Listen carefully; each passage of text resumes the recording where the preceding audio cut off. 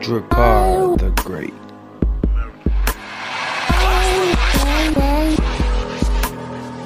What's up, y'all? It's your boy Drizzy Dre back with another video. And honestly, beginning of the year, I said I wasn't gonna do these type of videos, but as you see, these are the type of videos, or this is the type of stuff that's being out. You know what I'm saying? People are dying left and right.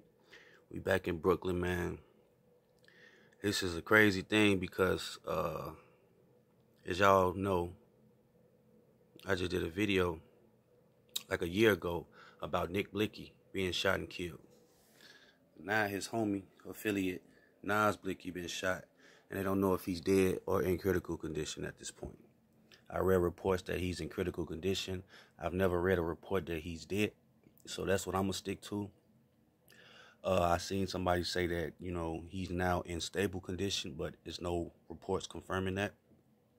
I'm gonna get straight to it, man. Nas Blixky just was on live, you know what I'm saying, going at it with a guy. I'm not going to say his name because we don't know if he was, you know what I'm saying, involved in this. But I'm going to just say he was online previewing the diss record. And a couple hours later, he was hit up, shot in the head. You feel me? So now everybody's saying, you know, you dissing the dead going to come back and get you. You feel me?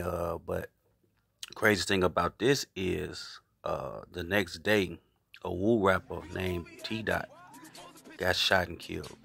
So I'm not saying it's, you know, alleged that it's just like a retaliation, but you know what I'm saying? Like, it's Brooklyn is hot right now. You know what I'm saying? We even got the other stuff with K-Flock. He's in jail. You know what I'm saying? There's so many rappers, and they taking this drill shit extreme, if you ask me. You feel me? What about just dissing on wax? You feel me? Getting your money, and bam, like, people is actually coming up dead, or even in a vegetable state.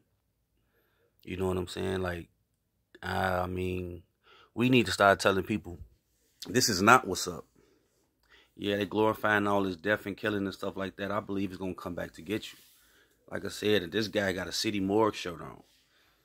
I mean, how much grimy, how much reckless can you get? You know what I'm saying? Like I said, speedy recovery if he's not dead. You feel me? I don't wish death on anybody.